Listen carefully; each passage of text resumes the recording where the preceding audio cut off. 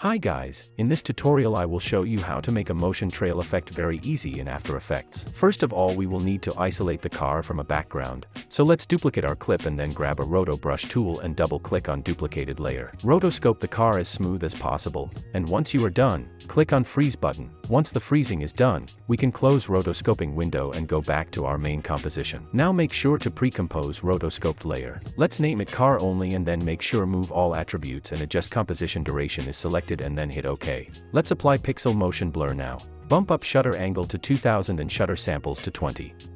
Now create new solid layer.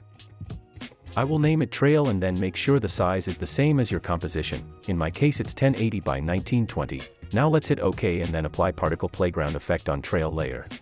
Let's expand Canon and change values to 0 what's below the direction random spread. We don't need to mess up these values, the only velocity is needed from here, and we will make changes on it a bit later. Expand layer map now and change use layer to a car only layer. We will come back to time offset a bit later as well. Expand affix and change older/younger than to -1.80. Change age feather to 0.10.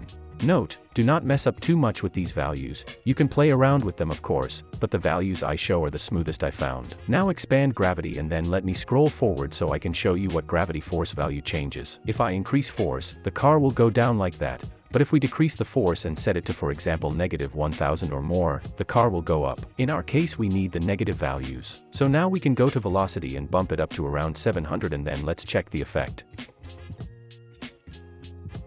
Looks cool. Play around with velocity until you will be satisfied with it. So now, let's change time offset to the lowest value, 0.01.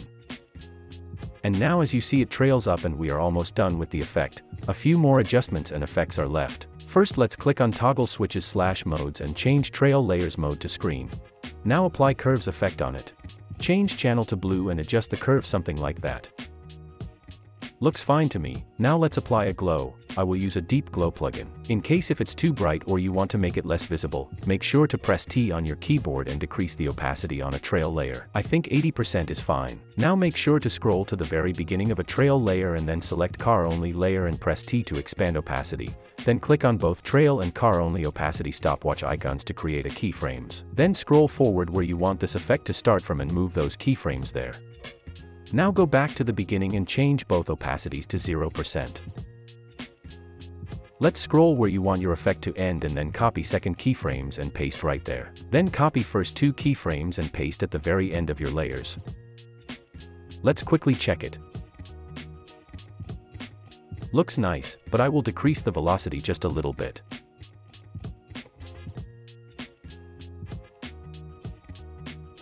That looks better. And now let's change time offset type to relative random. That looks cool as well. Let's add some shakes now. I will skip shakes part because I have made too much shake tutorials. Also I have made 16 unique shake presets that you can get from the link in description. Check how it looks like with my shake presets. Hope this video was helpful. Thanks for watching and like the video please.